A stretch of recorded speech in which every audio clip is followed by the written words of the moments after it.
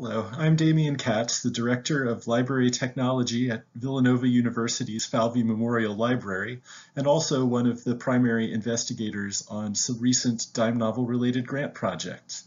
I'm here today to talk about those projects and some of the online resources that they have produced.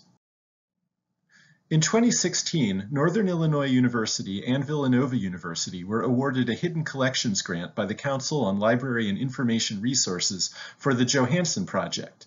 The two principal goals of this project were to digitize the entirety of both institutions' Beadle and Adams holdings, the bulk of which is found in NIU's approximately 6,500 volume Johannsen collection, and to publish the comprehensive bibliographic details from Albert Johannsen's 3-volume House of Beadle and Adams online as open-linked data. This was meant to be completed just in time to mark the 70th anniversary of the book's publication. In addition, we have also worked on developing teaching materials like lesson plans, which are the focus of this symposium. The dime novels digitized during the course of the grant have been made available on Nickels and Dimes, a website that features dime novels digitized from NIU's collections, as well as backup copies of selected titles from Villanova's repository. These dime novels are being incorporated into the teaching curriculum at NIU, where they are currently being used in several classes and are also the subject of faculty and student research.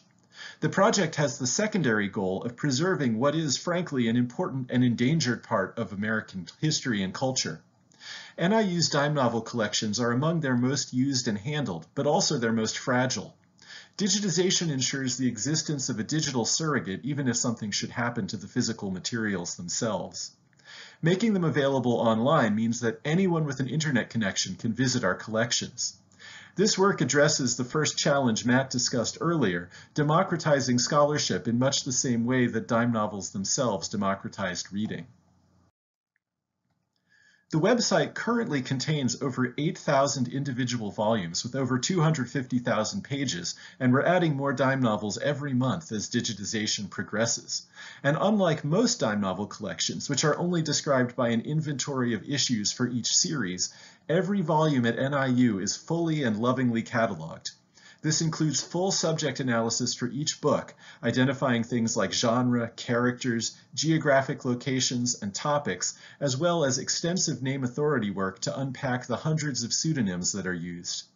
Patrons are able to interact with this data using the browsable facets or by searching. We extract the text from each volume by means of optical character recognition, so each novel is also full-text searchable. If you search within a book, the terms will be highlighted on the page. The quality of this OCR varies significantly from volume to volume, depending on factors like the condition of the item and the size and type of font used. Accuracy is usually around 70%, which is often good enough for keyword searching. We also provide access to all of this text for the purposes of text mining. Each novel can be previewed in a book viewer, or the entire volume can be downloaded as a PDF. While this presentation has focused on Nickels and Dimes, since it serves as the closest thing to a one-stop shop you can find for the publications of Beadle and Adams, it is not the only online dime novel collection available, and it cannot be reasonably expected to contain the entirety of online dime novels. Villanova's Digital Library contains a dime novel collection with more than 4,500 additional story paper and dime novel issues. Additional significant collections exist at other institutions, including Bowling Green State University, Stanford University, and the University of South Florida. Some institutions, such as Oberlin College, deposit digitized dime novels directly into the Internet Archive, and scattered titles can also be found in larger repositories like HathiTrust and Google Books. Because digitized dime novels exist in so many different places, and because of their nature, the books can be difficult to organize and navigate. There's a need for a single source of information to help scholars find available titles, learn about those which have not yet been digitized, and explore the complex relationships discussed earlier. All of these needs are met by the Edward T. LeBlanc Memorial Dime Novel Bibliography, commonly referred to simply as dimenovels.org. While still a work in progress, its goal is to provide online entries for every series, issue, publisher, and author, unpacking the complex relationships that exist between dime novels, story papers, and related works.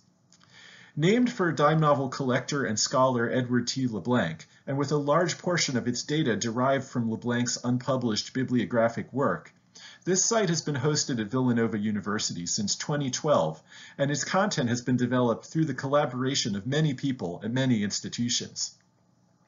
NIU has been one of the longest-serving and most deeply involved partners, first joining forces with Villanova during the very early days of the Nickels and Dimes project.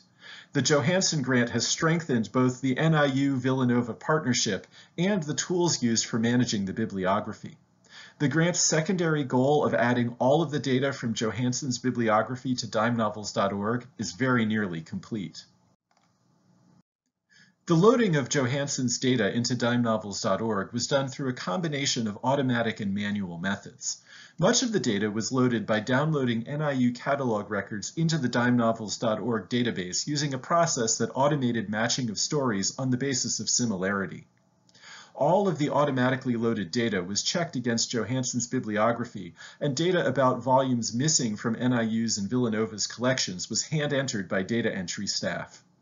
Having data entry staff also enabled us to go one step further than Johannsen by also indexing the entire contents of each story paper and weekly. This included creating entries for every serialized story, short story, poem, and article. In doing so, users are able to see every version of a novel, no matter how much it might have changed between editions, and for the first time ever, thousands of previously unknown minor works are discoverable. As alluded to earlier, the bibliography also links out to full-text copies of the works wherever they might exist, not just in the collections of NIU and Villanova, but also in other places like the Internet Archive, HathiTrust, and so forth. Having a comprehensive database of full-text copies makes it easier to prioritize future digitization work. The dimenovels.org system makes it possible to harvest the content of the bibliography as linked data, which makes it possible to reuse it in other contexts. For example, Nickels and Dimes leverages dimenovels.org linked data to allow users to browse related editions of any story directly in the digital collection itself. This is intended to make it easier for patrons to compare editions so they can draw conclusions about how a story may have evolved over time. Effectively, this eliminates one of the major barriers to scholarship by making these relationships explicit and not obscured by the many different print bibliographies that would otherwise need to be carefully and independently consulted. We hope to also add a feature someday that will allow for side-by-side comparison of editions. While we've received a warm response to this work from the community of scholars and collectors, the uninitiated are sometimes daunted by the sheer volume of materials available. New researchers and students are faced with series that contain thousands of issues, many of them deliberately branded to look as similar to one another as possible. One of the most common complaints we encounter is from patrons who don't know where to start, which is especially troublesome because we can't continue digitizing dime novels if we can't establish that they're being used by faculty and students.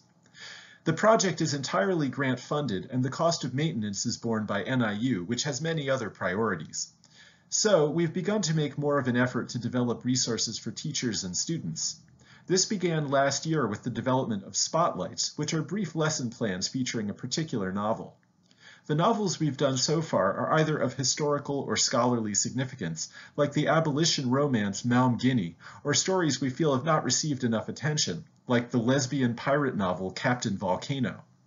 We're currently working with faculty, graduate students, and scholars to develop more of these spotlights in the hopes of combining 2 or more into larger units on race, sexuality, or politics for undergraduate or high school classes. As digitization on the Johannsen project wound down, we also set our sights on the next phase of digitization. We successfully submitted a proposal to the NEH to digitize the dime novels and story papers of Street and Smith. As the last major dime novel publisher, this would effectively bookend the dime novel era, setting us up to digitize the Munros and Taussie next. But unlike the Johannsen project, which involves digitizing a very comprehensive collection located in one place, this project involves a larger partnership with many more institutions. The first phase of the project includes the Stanford University, Bowling Green University, and Oberlin College libraries, in addition to NIU and Villanova. Work has already begun, And Street and Smith dime novels are already beginning to appear in partner repositories and linked from dimenovels.org.